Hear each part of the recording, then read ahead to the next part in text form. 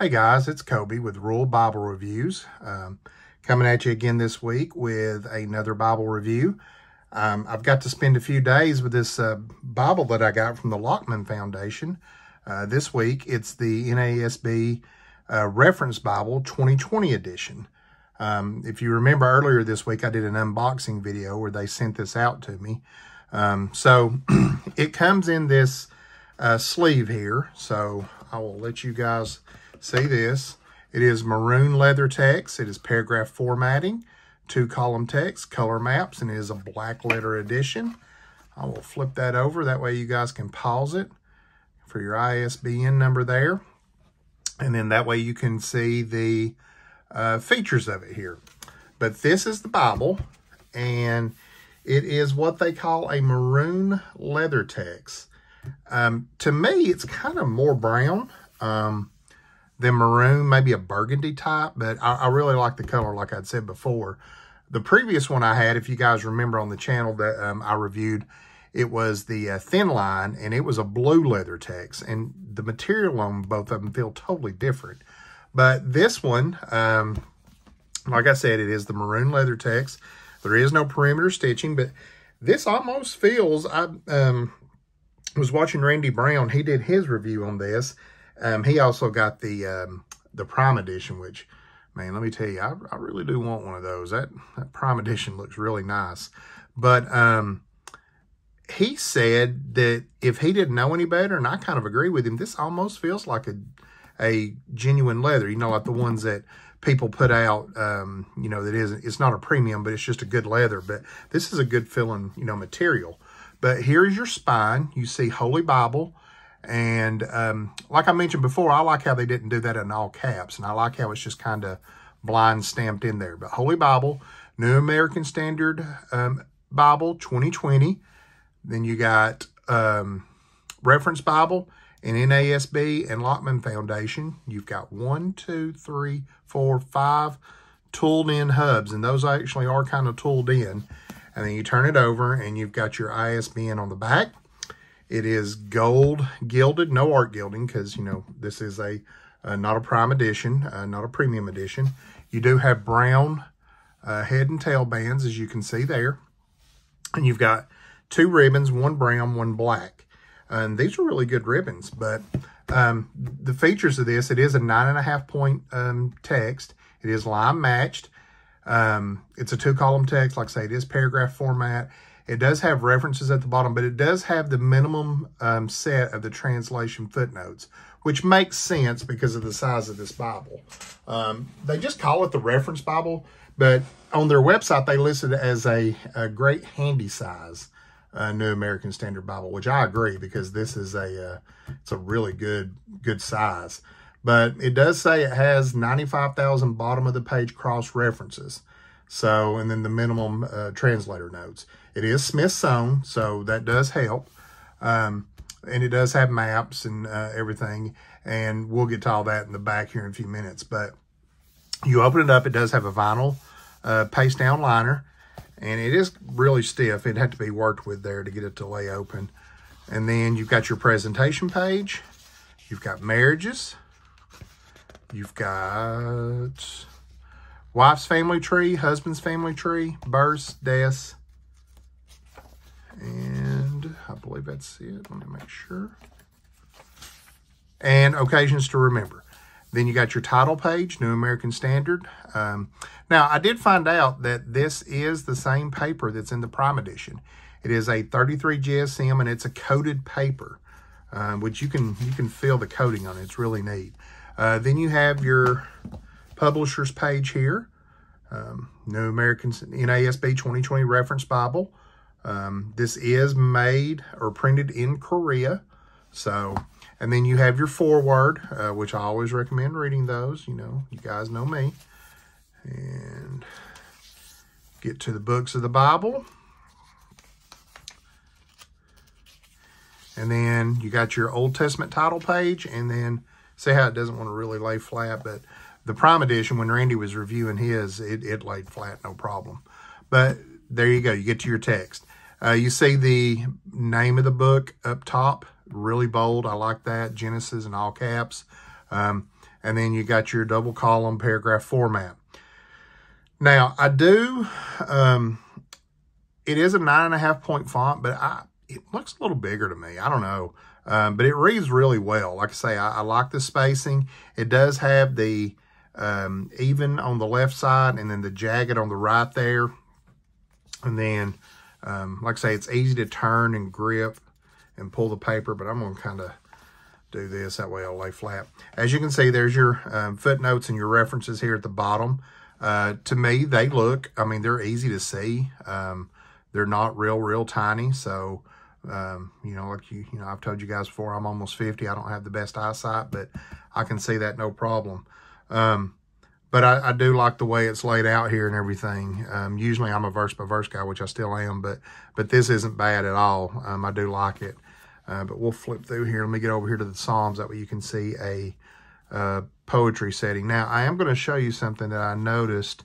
I was going through this last night, and I was separating the pages because, you know, with the new Bible, sometimes the gilding, it wants to, you know, the gilding wants to stick. So since this is a paragraph format, as you can see, it's indented every time you got a new paragraph, right? Well, in your poetry setting, and like the Psalms here, you've got a pilcrow, and the verse number's bolded. So that way it's verse by verse and it's laid out, but it's still easy to see where your paragraph break is. I thought that was kind of neat. I do like how it has the explanation here at the beginning of Psalms there. So you can see it, and it does have it broke up into different books. So, but this is your poetry section. It is easy to read. Like I say, with it being line match, there's minimum ghosting. As you guys know, the camera is going to pick up more than what there is.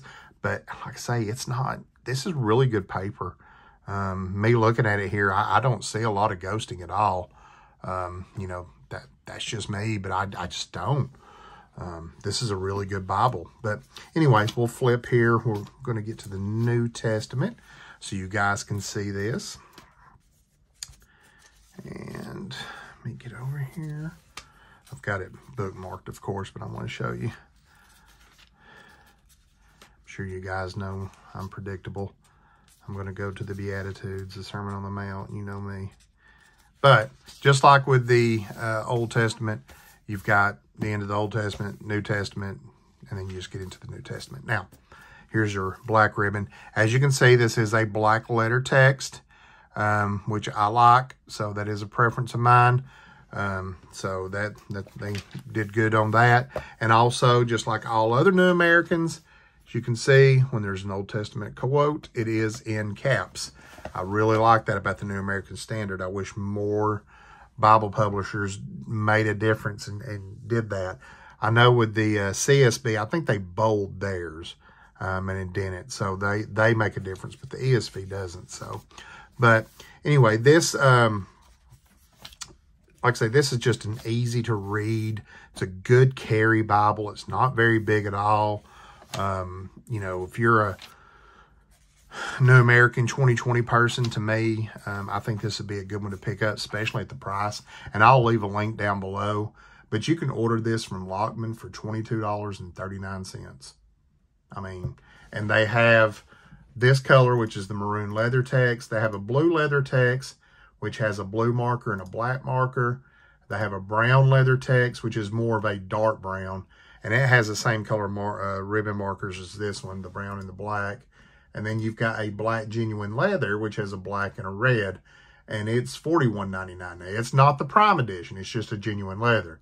But now you go to the premium, the Prime, and it's $189 on Lockman's website. And it comes either in black goatskin or brown goatskin. Of course, it's going to have your raised hubs, your red under gold gilding, your gold gilt line. You know, instead of a vinyl paste down, it's going to be edge lined, and it's going to have a leather liner in it and everything. So it's going to be a lot different. But it'll have perimeter stitching and things like that. But all right. So we get to the end here of Revelation. And as you can see, it just ends. And then you have your topical index of the Old and New Testament. And again, that's a good font. It's easy to read, not hard, not hard on the eyes at all, at least not on mine. And you can see it's already wanting to raise up there a little bit. But like I say, with over time breaking it in, you know, it'll lay down. It won't be a problem. So, and then we get to the back here. Let's see. All right. There's the Z. Get to the end. And then they, just like in the other one, you have your introductions to the books of the Bible in the back, which is very different to me. Now, it's not a detailed introduction. You know, it doesn't give you the time of the writing, who wrote it, anything like that. But it does give you the introduction, telling you about, you know, the book that you're going to be, you know, reading there. So, it, you know, kind of gives you a little bit of an outline there. But anyway, so you have those. And then once you get to the end of those, then you come through a reading plan here where you can read through the Bible in a year. And then that's a couple of 3 pages there. Then you get to the parables of Jesus. I'm trying not to just go straight to the maps, but it's on that thicker paper, so it's kind of hard to. And then you go to, oh, sorry, and it still continue the miracles of Jesus. Is that it? Parables of Jesus, then the miracles of Jesus. Sorry, yeah. And then you got your maps. And they're on the glossy cardstock. And then there's, you know, a few of them here. And like I say, I like their maps. I like the colors on them. I don't like the glossy cardstock, but I do like the colors on theirs. Looks different. They're very detailed maps too. And then you get to your vinyl end sheet and your vinyl there. And then that's it. Like I say, you got your ISBN on the back. So, guys, let me know what you think. I think this is a really good Bible, especially for the price. You can't beat it. And knowing that this has the same paper as the Prime Edition makes a world of difference, in my opinion. To me, it's just, you know, this would be a good rebind candidate. Or, like Randy said, what he recommended was, if you really like this Bible, you know, you could carry this one. This could be like a beater. You know, you don't have to worry about necessarily what happens to it. And then get the Prime edition to have, you know, one that you can take care of a little bit better and everything. Not beat up on it as much. But yeah, I think this is a really well-made Bible, like I say. You know, the gilding's nice on it and everything. I like the material on it. It doesn't feel like a cheap material to me. You know, it's got a good feel. It's got a good grippy feel. But like I say, as you can see, you know, it's a good sized Bible. It's not real thick. Now I do know that the Prime Edition is a little bit thicker and a little bit bigger, just because of the, you know, it's got a little bit of overhang with the yap and everything on it. So, but yeah, this is a good sized little Bible here. But like I say, I'm going to leave a link down below where you can pick this up. And just wanted to let you know, I also hit 100 subscribers this week. So I appreciate you guys getting me there. Here soon, we're going to do a giveaway. I'll have to figure out which one I want to give away. I've got several Bibles here that I could possibly give away, but I'll do a giveaway for helping me get to the 100 subscriber mark. But don't forget to like, comment, and subscribe. Make sure to share the video. Oh, and happy 4th of July weekend. This is when this is going up. I'll have the links down below for my Facebook and my Instagram. Also for the Buy Me a Coffee link if you're interested in that. I'll also have a link for the comparison between the New American Standard 95 and the 2020 edition. And then I'll have a link to where you can buy this one in the different colors. I've got some more reviews coming soon. I got one next week that's coming up, that one that I just picked up last weekend, a Bible. And then I've got a friend of mine, he is sending me 2 of his Bibles to review. And then another friend of mine is sending me a Bible to review that's going to be a treat for me, because it's a Bible. It's a premium Bible, but it's one that I don't own. And a company that, a manufacturer that I don't own one. And it's got something special about it that I've always wanted to see in person. So I'm very, very excited about that. So I know he said he's going to send it out to me next week. So as soon as I get those in, I'll be reviewing those. But so be on the lookout for those. But like I say, don't forget to like, comment, and subscribe. Leave a comment down below. Hope you guys have a safe and happy 4th of July. Don't eat too much. I know we're planning on eating quite a bit with our family. But Anyway, if you have any questions, comments, you can leave them below, or you can send me a message on Instagram or Facebook. And until next time, grace and peace.